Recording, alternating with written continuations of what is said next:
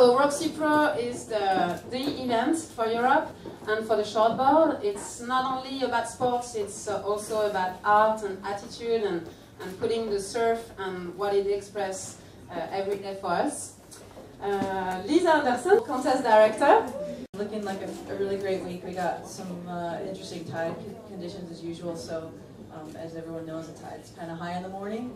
But we will work around that as usual and maybe get the best surf early. And then we're looking for minimal waves this week, I think, but then a little swell on the weekend coming. So everyone, good luck. I'm going to go ahead and introduce the girls for everybody. First, welcome Sally Fitzgibbon, Stephanie Gilmore, one and only Chris Moore.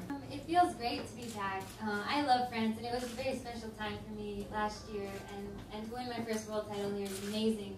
I'm just looking forward to the week of competition. It's, you know, definitely different coming in here with a different position, but I'm just super stoked to be competing, and it'll be really fun. Last year was such a special win here for me, and this is one of my favorite events on the whole tour, especially being here in Europe. And the event is always put on to, you know, express everything about surfing that we all love, which is, you know, not just the surfing but the creativity around it. And yeah, so hopefully I can just, you know, enjoy my week again and put in a good performance in the surf, and we'll see what happens. Well, the title race is always tough. It's you know, it's exciting to be in this position again, and I feel like I'm improving every year. So it's good to be back in Biarritz, and you know, to have Roxy, my family, my sponsor family, put on this event, and all the support they show me. It's great to just see the event grow, and I think see the town sort of become more and more excited so as we come into town.